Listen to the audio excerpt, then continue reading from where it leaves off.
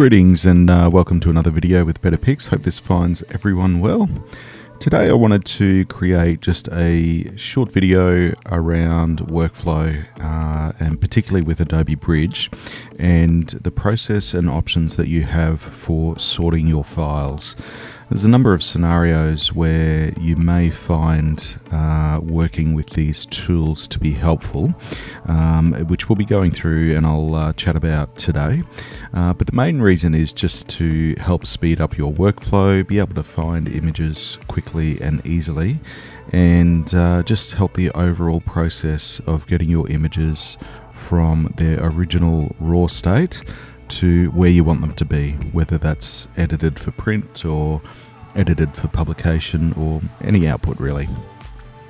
So I've just got here a folder of raw images that I normally use for creating the Better Pics videos, and it's a number of images that are shot using different cameras at different times and different file formats. So you can see here we've got some .cr2 raw files, which are Canon files. You can see we've got some .dng files, which has as part of the file name DJI, so they're photographed using my drone. And we also have .raf files, which is a Fuji file, Fuji raw file format. So different cameras shot at different times, everything from 2015 I think is the earliest image, right through to photographed relatively recently. So let's have a look at the options. So all I've got here is a folder of raw images with 20 files or 20 images within that folder.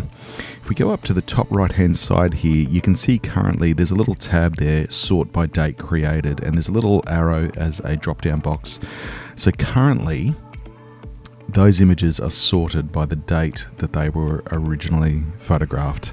Obviously that date and time is embedded in the metadata in the file, assuming that the date and time is correct, that you have set up in your camera.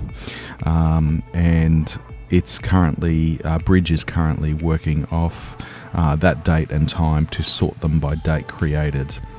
Now, where this is particularly handy is if, say, for example, you're photographing an event or you're on a trip somewhere or any situation where you may be photographing with two cameras.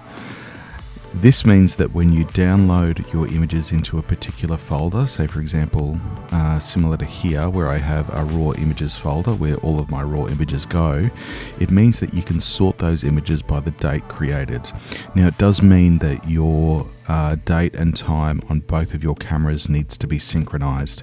If one camera is a week different on the dates, or even a few hours different on the timestamp that's embedded into the camera, then obviously you're going to run into issues of the cameras the images not running chronologically to each other. So it's important that you do have both cameras synced time-wise. Now this used to be a really good option when I used to photograph a lot of weddings, because I would often have an assistant or second shooter, and they would be photographing on one or two cameras as well. So we could have up to 4 cameras running on the one event or the one wedding, and it just meant that when time came for editing, I could sort by the date created, assuming that those 3 or 4 cameras were all synced time-wise. So before you start, always make sure that the time and date stamp on your cameras is the same, and that way when you drop the photographs into Bridge or into Lightroom, then you can sort them by the date created and they will run perfectly and chronologically. So it's very easy to keep track of all the images that you have from a particular location or date and time.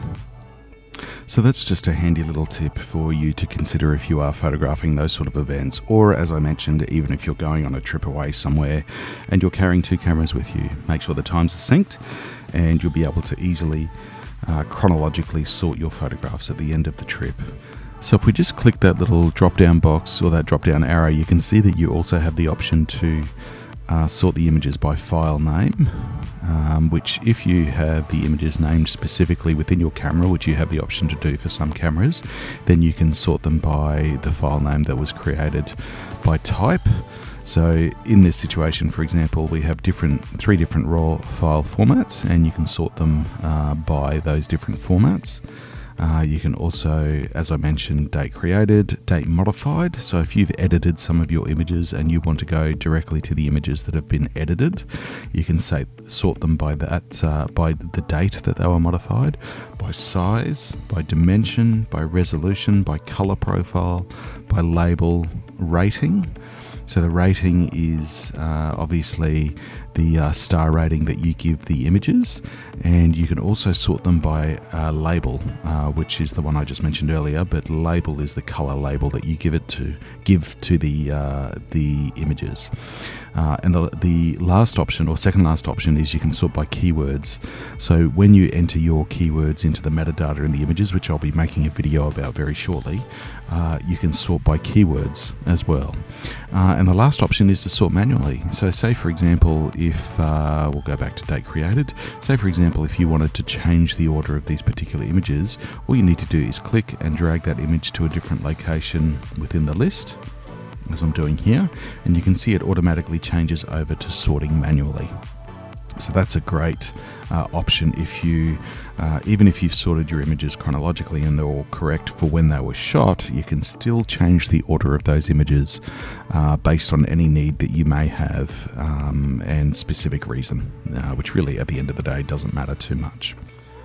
So as you can see, you can sort the order of your images based on any parameter that you can possibly imagine, which is a great thing, because now that we're all shooting, or the most of us is shooting digital, or if we're shooting film and we're processing digitally after scanning the film, it means that we can really take active steps to sort through our images quickly and easily.